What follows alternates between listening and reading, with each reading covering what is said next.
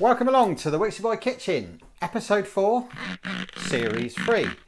Come in, come on in.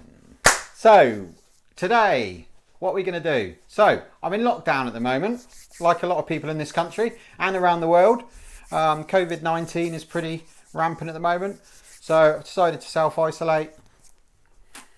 What am I going to do with myself? Cook and edit. Maybe make some music, but let's just do some cooking. So, today we're going to do carbonara. There's a little bit of a story behind this recipe. It's something that I made up myself. Me and my beautiful girlfriend went to Rome a few years back now, 5 years or so.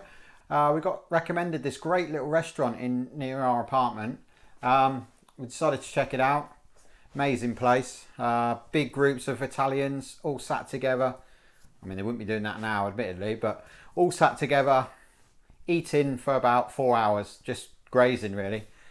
So yeah, we sort of went through the menu, and we were a bit like, right, so what should we have? And he's like, waiter's like, what do you want for your first course? Oh, I don't know. Second course, I think we're just going to go for a carbonara, see how we go.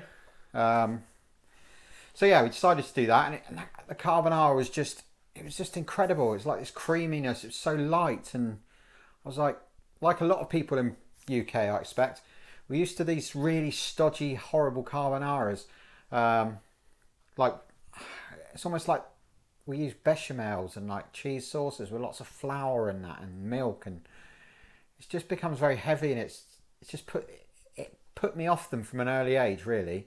You know, I don't want to slag my mother off, because it wasn't her that introduced this style to me. It's just Italian restaurants, you know, in the UK, they're not Italian restaurants, they're shit. Right, so for this, so then I thought, okay, so what does this taste like? So it tastes to me almost like a hollandaise, sort of a light hollandaise sauce, which gave me the idea. It's like, okay, well, I can make hollandaise sauce, I can make eggs benedict, something I learned when I was a chef. It's quite a chefy thing to make.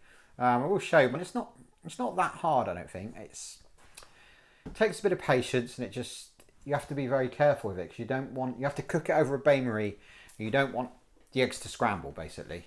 That's what you're trying to avoid. We're not going to go full hollandaise, so you don't really need the tarragon and the white wine reduction for this. I mean, you can do. I did start off sort of using that, but it probably makes it a little bit too rich, I would say. I will probably add a splash of white wine vinegar, a little bit of white wine. Veggies wise, we're just going to use probably half an onion, or maybe a small onion, a handful of mushrooms. And that's probably about it for that. We're going to chuck some pancetta in there. If you're a vegetarian, obviously you can leave that out. If you're vegan, you're pretty screwed really, because you can't eat eggs, so move on. So what do we need to do first? We need to do the spaghetti, don't we? Because we need to pre-cook that bad boy, and then we can get it into the dish at the end, right? In it, boy. So, let's get started with this. Right, so, let's get on with the spaghetti. Okay, so we got the hot water on.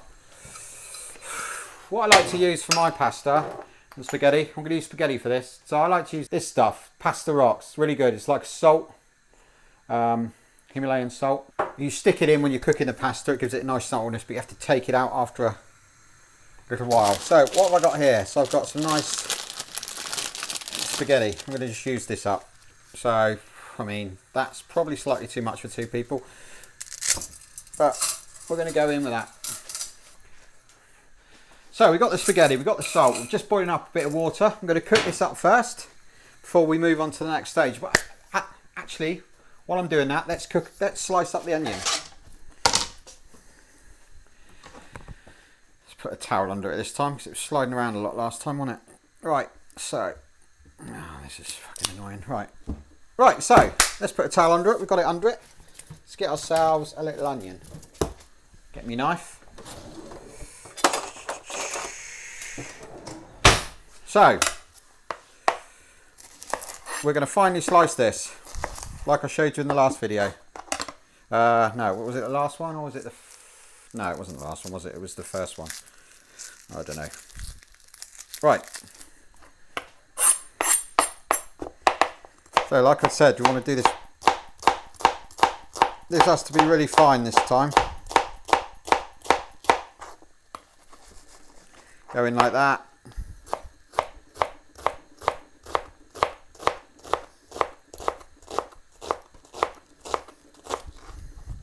Because I'm using the whole onion, I'm just going to bin that. Let's get rid of that.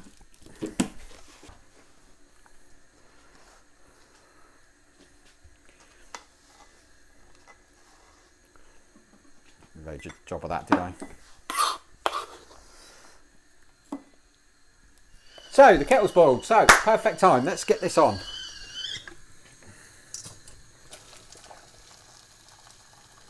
You obviously want to cover that. Just going to stick it on that one actually. Out of the way. Is this recyclable? No, I think it is. Never know these days. Let's get it in there. Recycling centre can sort that out, I'm sure. Right, as you can see, I've done one thing, I've made an absolute mess. Never mind. All good. We need, what do we need? What do we need? We need some mushrooms. Some nice bit of rocket's nice for this as well. I would suggest serving it with a bit of rocket. These aren't great actually, but it's little for you. Just take hand for these.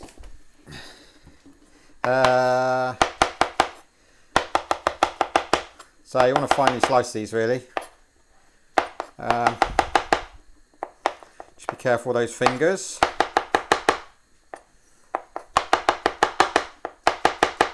So probably want to turn this down a little bit. So we've got the onions on, we've got the mushrooms prepared, spaghetti's on. So you need a clear bowl. Essential, you need a clear bowl. What we're going to do, we're going to create a bain-marie. If you're not sure what that is, basically we'll have some water like this simmering away. We'll have this on top, away from the heat, away from the water, but so it's not touching the water. We don't want it touching the water, and we're getting that heat. And it's a slow way of cooking things. They also use it to keep things hot in restaurants and things, or keep things warm, should I say. So we're going to get the onions on now. Got one at very low heat, so we do not want to brown them. So they're going to go in. Chuck a little bit of salt in. Okay, now we may as well get those on because we want to cook those really slowly. I think the secret to a lot of dishes is cooking these onions really slowly, I think. Like I say, it's very important not to brown them, so you want to get these flavours out, and they almost like so they start caramelising. It just gives the dish such a nice, in all my dishes I do this really, just gives the dish such a nice starting point, I think. Same with risottos, we'll show you that maybe tomorrow.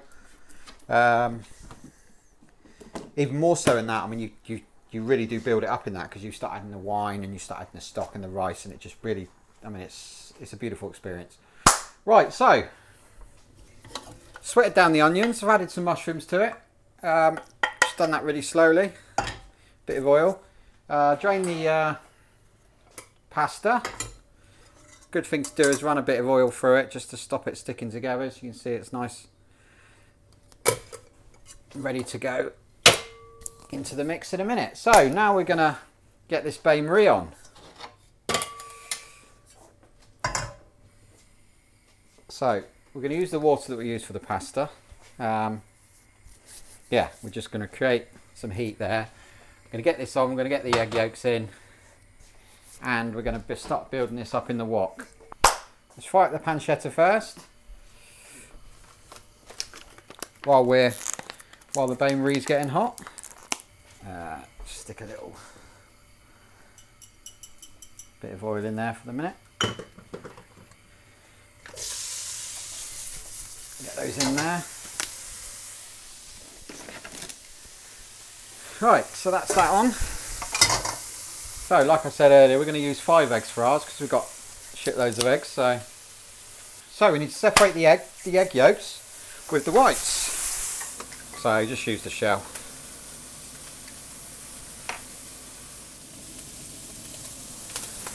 Right, okay. So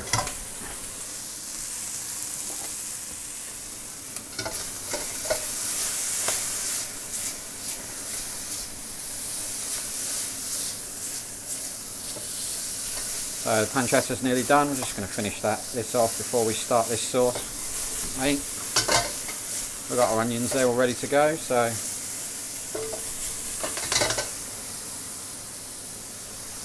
once you get to this stage, it's quite an easy build really, because you're just ready to go. Everything's cooked, it just needs to be binded together. Right, so now we're going to start the sauce. You need to get yourself a nice whisk. Now, we get this on, we just start whisking it from the off. You've got to be very careful with this. I think probably a good idea is just to add a touch of water.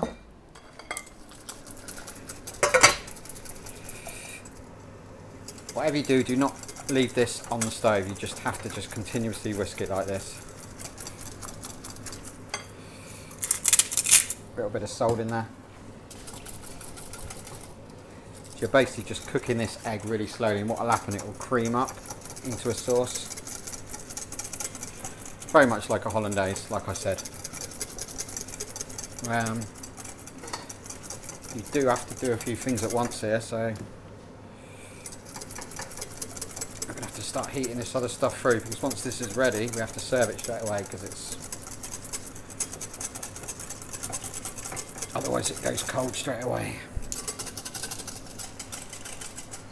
I'm going to add a little splash of, I'll tell you what we can do actually. We'll get this on with some wine in it. We'll get the wine on now. So, a little glug of wine. Just get it on a low. We'll get the onions and all that in there. The onions and the mushrooms.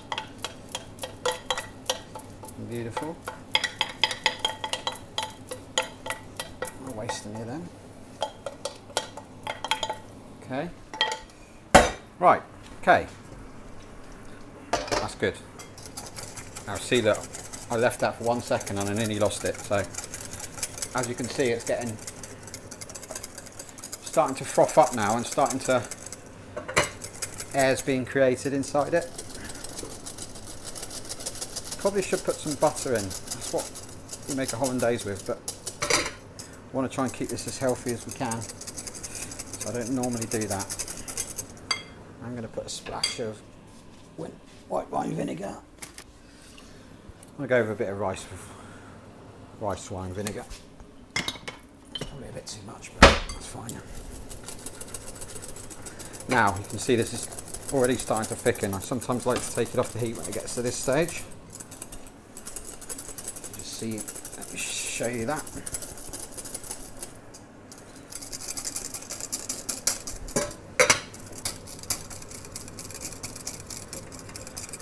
Really is starting to thicken up nicely. Oh, shit. Cut.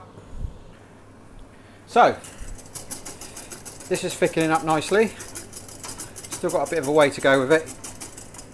Good thing to do is just keep taking it off the heat and just being careful. What you don't want to do is for it to all stick around the sides here. As you can see, it's not really sticking, which is good.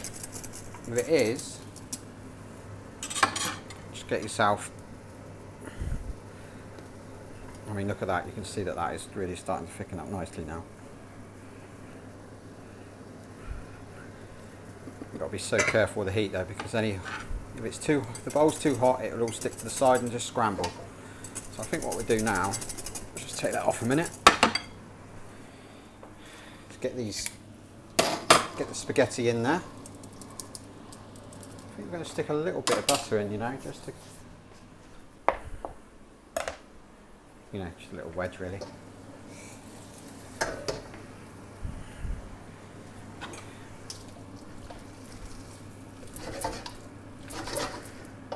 So what we want to do now here is just heat all this spaghetti up. Got it on a lowish heat, just whack that up a bit. Just clean this stove, it's annoying. Right.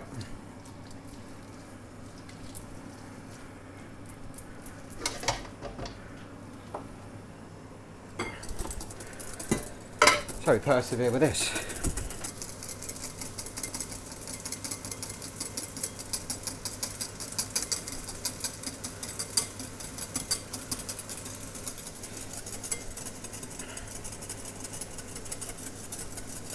This is nearly done now.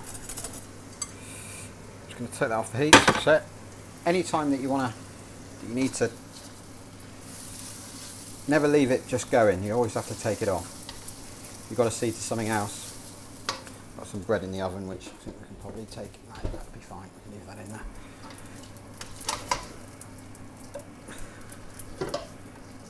I did put a little bit of garlic in here as well, so only 1 clove. So that's looking good actually. Pancetta's all done.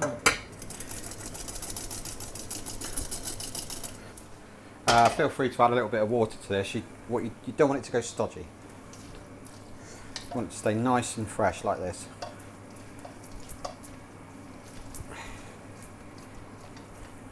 So I got a nice little handful of parsley out of the garden. Just going to chop that into it.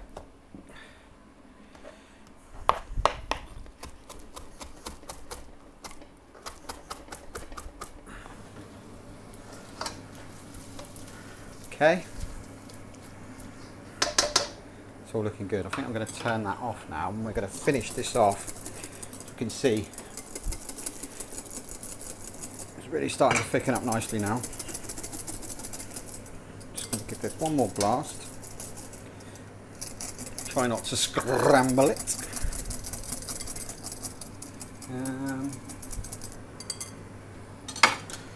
Just going to fold it in actually, just to see. Your biggest danger is it sticking to this side. 1 second too long and it will just go like an omelette. That looks good actually. So we're pretty much done I think. So now what we do, we tip this into here.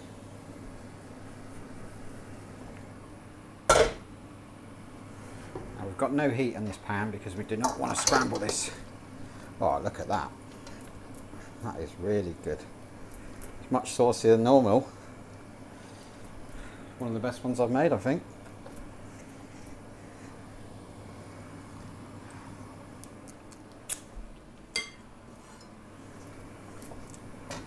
Just stick this on a low heat and be careful. I think what I'll do actually is just stick it on here. Just keep it heated, because the trouble is it goes cold quick. There we go. Carbonara. Done the proper way. So we're just going to finish it off with a little bit of rocket, a little bit of balsamic, and some crispy onions I think. Look at that. There you go, my love. Okay, well, thank you for watching. Remember to subscribe, turn on the notifications and all that jazzamatazz. Follow me Instagram, Mad About Putin. We're going to launch that in the summer, but probably not going to do that now, as we're going to be stuck in here. Join us next time. We'll probably be doing a little risotto, I think, next. Keep the Italian theme going. Our overseas friends. Peace out.